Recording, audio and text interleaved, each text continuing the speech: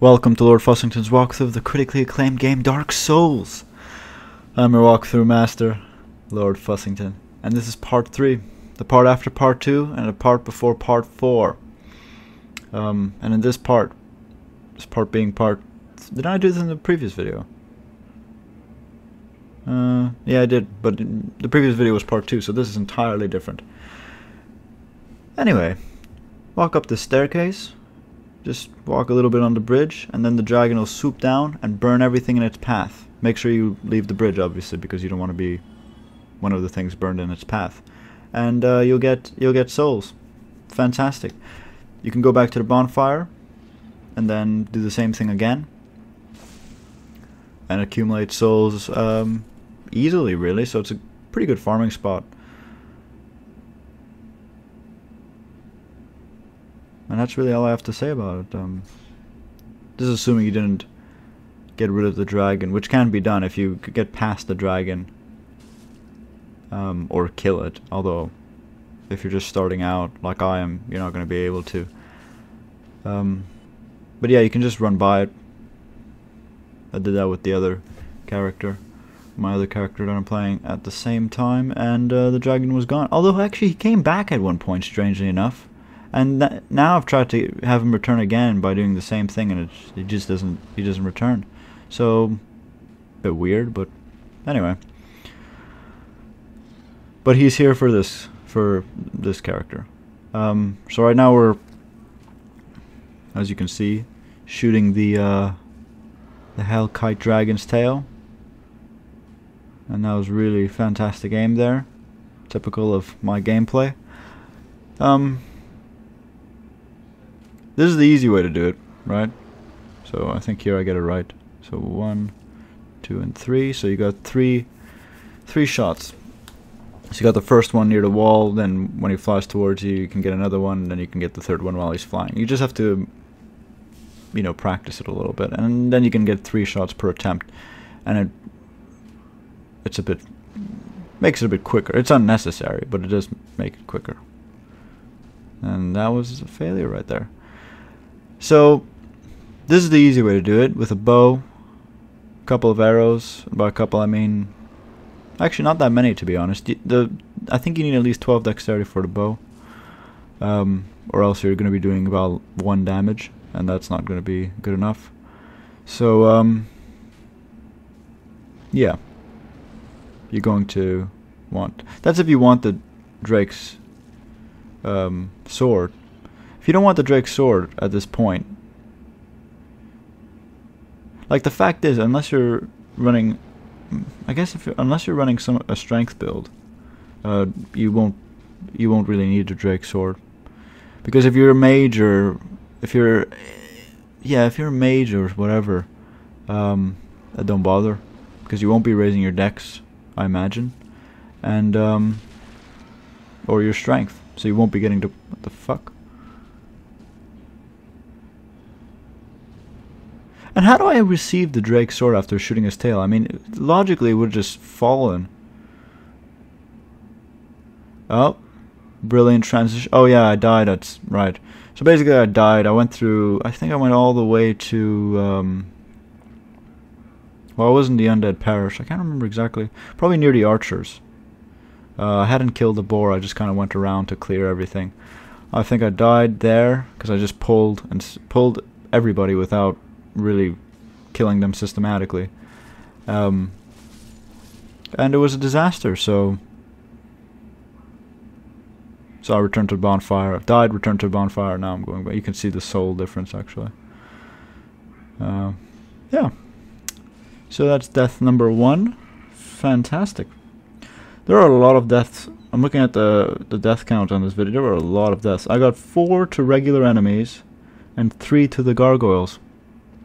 And one of those 4 to the regular enemies was after I gave up on the gargoyles and I was going to start just farming.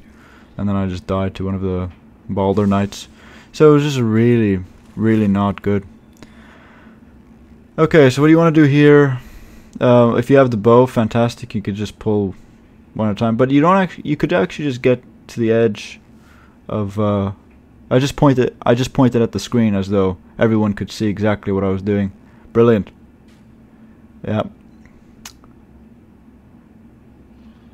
Just absolutely... By the way, that gate there is... If you get past the dragon, you can open that gate. What was I talking about before? Well, you want to pull one at a time. You don't have to get really that close. You've got to deal with the boar. The boar hits hard. Oh, and by the way, if you follow the staircase, like behind, like where I came from, the staircase keeps going up. There's a Black Knight there, which I will deal... I think I deal with him after I kill the gargoyles. So this is actually where I died. Basically, right now I'm doing exactly what I did when I died, so I obviously didn't learn from... No, maybe I did because I left the area. Did I die here? I don't think I die here, so... Anyway, if you can, just as long as you make sure that they can't all attack you at once, you should be fine. That's why this is working out right now. And the boar can't get to me here, so I don't have to worry about him. You don't want to fight them where the boar is, obviously. The Armoured Boar. Although on the wiki page, or whatever the fuck it's called the Armored Tusk. The wiki dot page. Not the wiki space page. Armored Tusk. I mean, it's not just a tusk. It's not like a tusk just lying there, or a tusk that it just attacks. I mean, the boar attacks with its tusks. That's like saying the enemy I'm fighting right now is an armored hand or an armored bone. It just doesn't. It doesn't even make sense. Anyway, this really upset me for probably a good 15 minutes, and then I just called it the Armored Boar. Armored Boar. Well, anyway, I hope that was informative.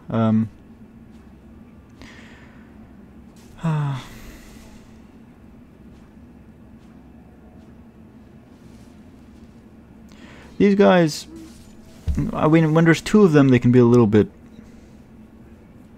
They're not difficult. I'm just playing like shit, so just get behind them and backstab. If you don't know how to backstab, I mean, I sort of hinted at how to do it. You get behind the enemy and you stab. So, by the way, I don't know why that gate. Normally, I'm pretty sure, but normally that gate isn't open. But I'm not. I don't know if it's because maybe if it's changed since the patch, but I don't remember it being open. And I had started, and I only recently updated it. I updated before I started this character. Right before I started this character. So my other character that I started still had the old version. So I don't know if it's changed. Maybe it has, because there's no reason that it should be open if it hasn't changed. But yeah. If you see it open, great. You can get the basement key really easily, or you can just use it as a shortcut to go through and get to the next bonfire. Although I don't recommend it because you have to deal with Balder Knights, and there's one camping on the side, and it's easier to just get behind them and backstab. So you can see I'm using a really cheap method here, just using the fire. The fact of the matter is, it's just I just can't be bothered. He isn't difficult to fight. He just has a lot of armor. So if you have fireballs, you might as well just use them. If you don't, well, the only move you have to worry about is when he swings his head. Like, you just have to get behind him, but there's one move where he swings his head, and that could potentially hit you. But even then, it's not likely. So he's pretty easy, just time consuming. So here I'm wondering why the fuck it's open. And this is the basement key.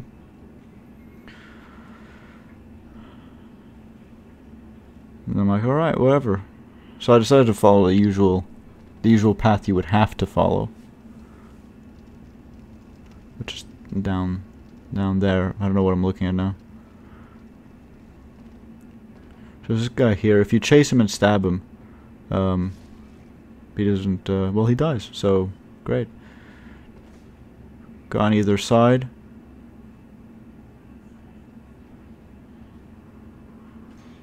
So these guys are, have we seen them before? Probably. Oh yeah, of course we have. Anyway, I find them some of the most annoying enemies in the game.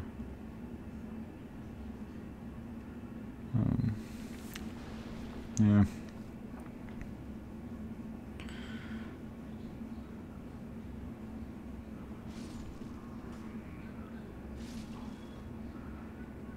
And there's a lot of them, so you just kind of want to be careful, because they can overwhelm you, actually. So you want to be a little bit careful and, you know, go slowly and all that. By the way, if you have the Drake Sword, and you can wield it, I recommend just using that. There's no point. I'm using the longsword. I try to use weapons that everyone can, you know, accessible to everybody, and most people can use, and have low stats or whatever. But yeah, the Drake Sword kills everything really easily. And now that I've been using it a little bit more frequently, because at one point it's like, you know, fuck it, I'm tired of the longsword. So now I've started using it, and that was after the Belfry Gargoyles, of course.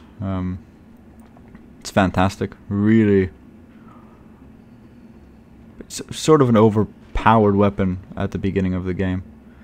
I didn't use it before. I was a dex build before, so my first character is a dex build. Yeah, this one I don't know what it's gonna be. Yeah, I don't know.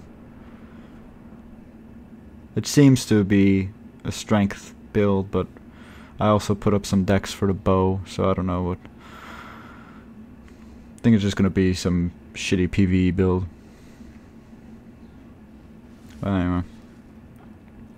Okay, so here you want to sneak up on the guy and obviously backstab him. He's got his back turned to you. I don't know why. Like, it doesn't even make any sense. You're guarding a doorway, and you've got your back turned to the only entrance. So I mean, maybe he was just staring at the body, but maybe he was just enjoying the view. Whatever it is, he's a fucking idiot. Alright, so climb these stairs. There's gonna be a guy on the left. Another one of these guys. That sort of worked out better than it usually does.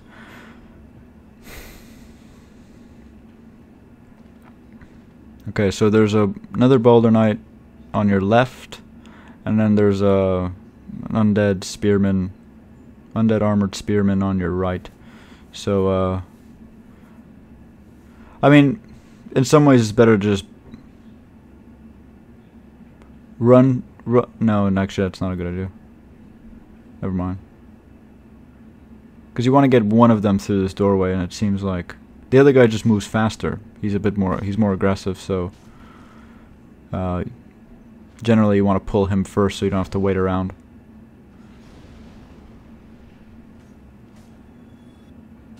Okay. Yeah, if enemies are next to each other, and you have fireballs, just use them. Like, especially when, like, the next goal here is to get to a bonfire. Okay, so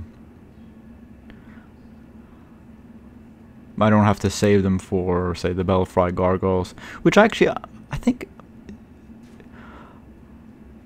don't think I even use the.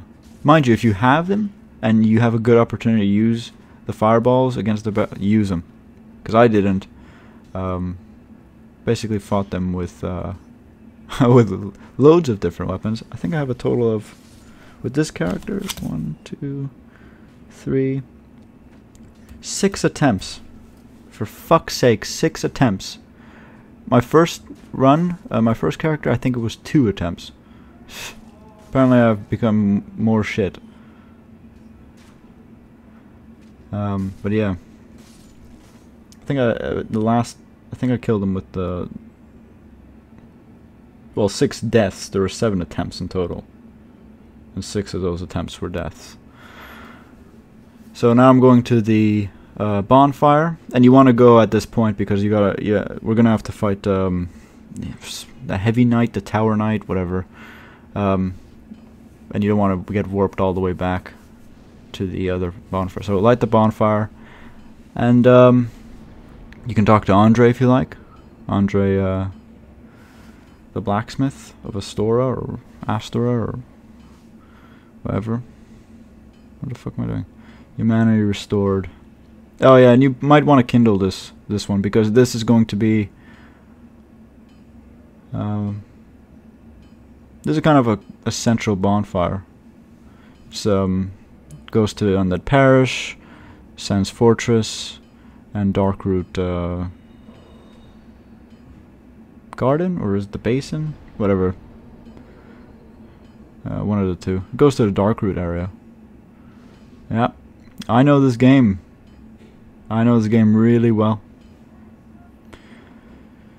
So now, and also, it's, well, the Undead Parish, the Belfry Gargoyles, you want to be transported back here and not anywhere else. Yeah, and you've got this guy next to you. Eventually we're going to buy the crest of Ortorius from him. You can actually, I mean, it depends if you want to farm at this stage. I mean, I tend to get the crest after the Belfry Gargoyles because they're worth 10,000 souls if you kill them on your own without help. By the way, the gargoyles are made far easier if you have help. As with all bosses. And they're also made easy if you have the gold resin, if you use the Drake's sword, if you use magic. If you want to make it really difficult, do what I do, and or not even difficult, but just you have to have a little bit more focus, and I can't be bothered. You know, use a long sword and a shield. I noticed the biggest change was when I started, you know, just wield it in 2 hands whenever you're going to attack, and then get right back to your shield to block. Anyway, I'll talk more about it afterwards. So right now you want to go here, clear this area, and then and here is the Tower Knight. Well, I wouldn't call him the Tower Knight just because the Tower Knight, to me, there's only one, and that's the one in Demon Souls. So the Heavy Knight, which I think is what they call him on the wiki.page page. So he hits hard. You can imagine he would, but really predictable, pretty slow. You just wait until he doesn't attack like that, and then you attack. Again, if you're going to attack, wield your weapon in both hands. And you want to be careful there because he goes right through the stamina. Or rather, depletes it very quickly.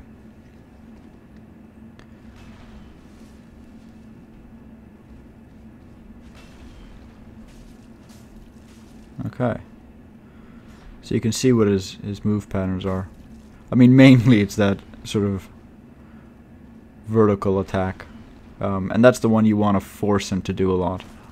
Like that kind of attack, not really, because it's got a good it attacks more area, I suppose. So it's got a better range around him.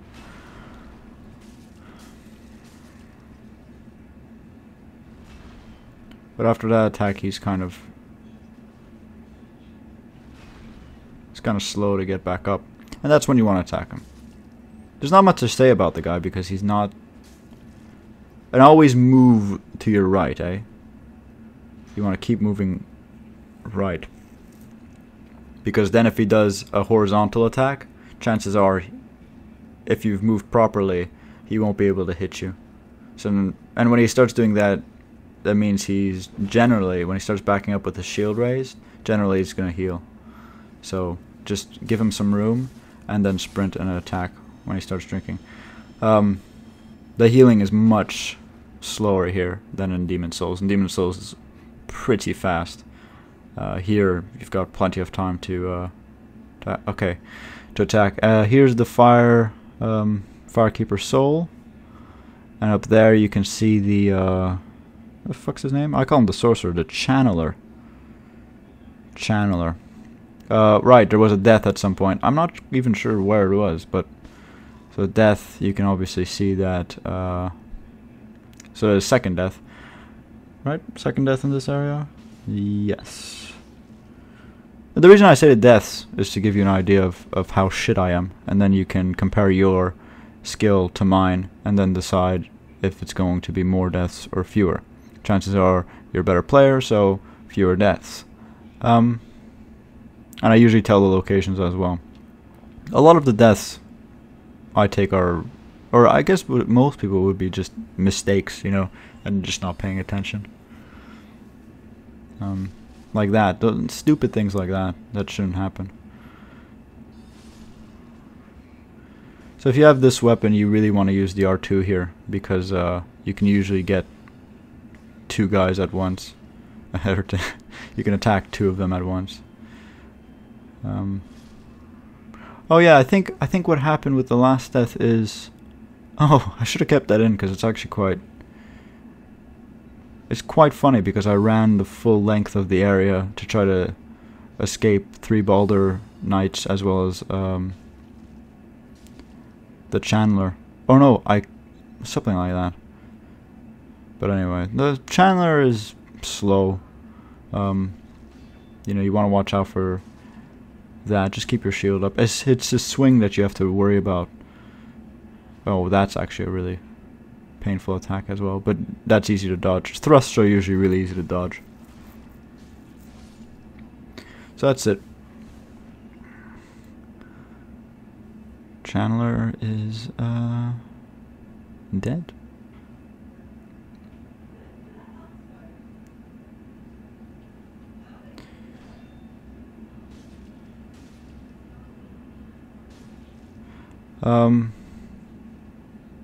By the way, I'm pretty sure it's obvious, but the transition, like where I cut the video, was basically near the elevators. I mean, I think it's fairly obvious how this area works. So, okay, so you have the mystery key, and that is Knight Lautrec. Anyway, he's a dickhead, and so you free him. He is, actually. I'm not just saying that because he has a shit name, but yeah. He ends up killing the spoiler alert, he ends up killing the Anastasia of Astora.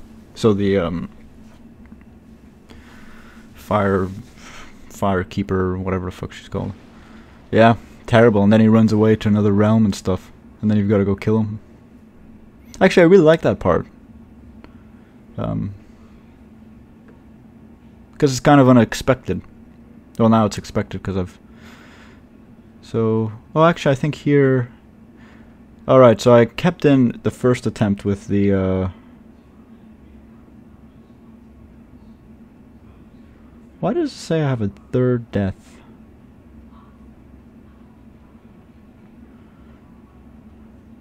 I might have cut it out.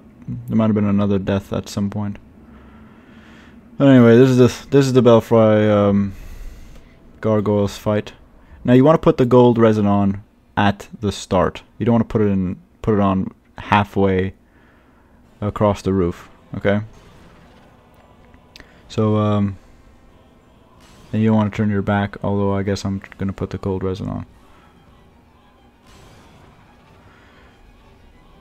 So basically that happens to me a lot in this in my attempts.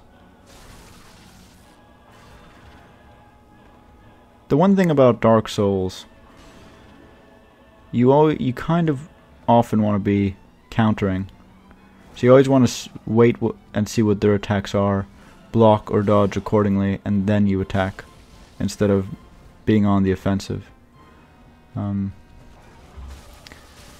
you can see how much the gold resin does. So here we get the Gargoyle Tail Axe, which is the only reason that this, the only reason I put this attempt in.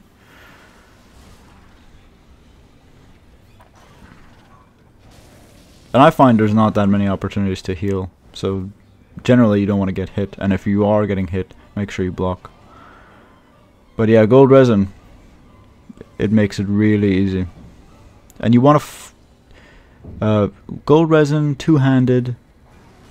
Actually, if you fight two-handed with the gold resin, the first gargoyle will go down really quick. Just try to attack the tail so that you can get the gargoyle axe or whatever the fuck it's called. And fight him. Fight the first one on, you know, near the entrance, just so you have time. Like when the second one ends up landing, you have time to. See, that was stupid. And there's the death. Anyway, so that is it for this video. Thank you very much for watching. Kindly rate, comment, and subscribe. I've been Lord Fussington, and the next part is, of course, part 4. And the gargoyles will die.